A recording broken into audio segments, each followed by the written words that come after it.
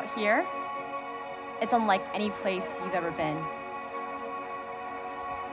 Villagers make everything they own, and they only make what they need.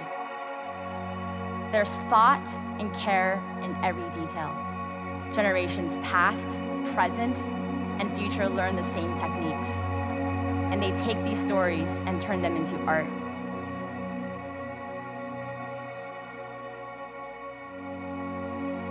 This is their soil. These are their roots. I've been living and working in India for almost 7 years. One of the things that broke my heart the most was to see all these artists leave their homes in search for a market that could appreciate their dying arts. But what if instead we could bring the market to their homes so they didn't have to abandon their culture, their art, and their way of life? So we had this idea. We brought computers and scanners into these villages, and we trained our artists to digitize these designs into high resolution. Then it's stored into an online repository so it can be viewable by anyone around the world. We're creating a way for millions of unreached, isolated cultural artists to connect to a global market through design licensing without having to ever leave their homes. And when I see a work of ours on a wall, hanging on a way, I think about how far that piece has traveled, and I smile. Because every piece we sell is a window to a thoughtful and creative world, and that's a good view to share.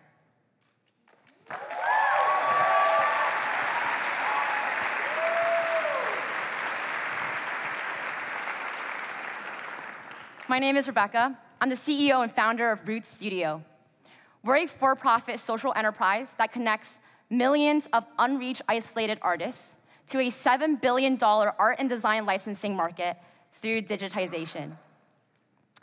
We spent years working and living in these areas, setting up community organizing processes, setting up design centers, computers, and scanners. Roots Studio trains these artists to digitize these designs that have never been seen before and put them into an online repository. The key to what we do is that we transact digitally. So compared to a lot of the organizations out there with great intentions but are sourcing cultural art, we bypass a heavy supply chain. We don't have to deal with shipping, inventory, or overhead. This allows us to save 60% of our costs and truncate the process between the artist and the end consumer.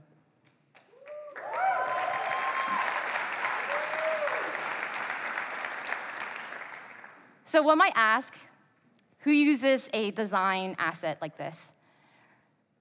Roots Studio creates a platform for designers within retailers to use these designs through a large repository that can be licensed easily. So, for example, say Starbucks needs a way to distinguish their holiday cups. They go to Roots Studio, they find a design that suits their needs, pay $200 per design. Roots Studio receives 50% in royalties over 2 years. Starbucks then is spreading the mission and the story of these artists on millions of cups, and Roots Studio receives $200,000. Shutterstock completely changed the way that photographers were able to license their photographs. They're a $1.2 billion company.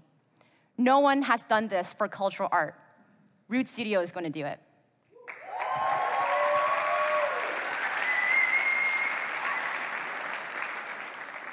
Over many years, we've digitized over 700 pieces from Panama, Syria, India, and Indonesia.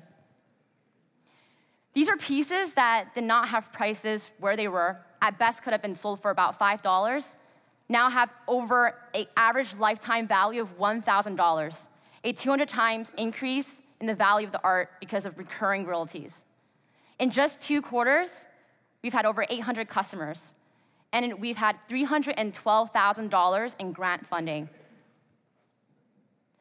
And the artists are receiving 400% more profits through Roots Studio's involvement. In 2018, we're going to build the world's first cultural design library for licensing, and we're going to hit $20 million in revenue.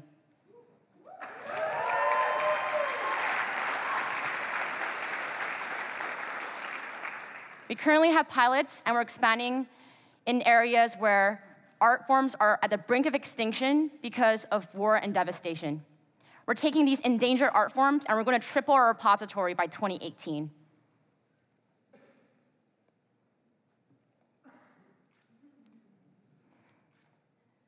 If what you've heard today resonates with you, come find us and join us. At Root Studio, we believe that there are art forms that have no price where they reside, but we want to bring them to markets that find them priceless.